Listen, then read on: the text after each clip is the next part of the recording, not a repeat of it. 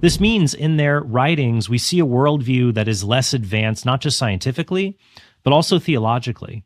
That's why the Second Vatican Council notes that the books of the Old Testament also contain some things which are incomplete and temporary, nevertheless show us true divine pedagogy. To give a concrete example, the earliest parts of the Old Testament affirm henotheism, the belief that there are many gods, but only one God should be worshipped, Yahweh.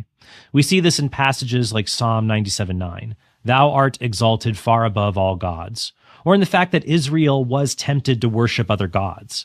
Pope Benedict XVI, when he was a cardinal, said ancient Israel no more denied the existence of Sheol, a gloomy underworld in the afterlife, than at first it denied the existence of other gods than Yahweh, end quote.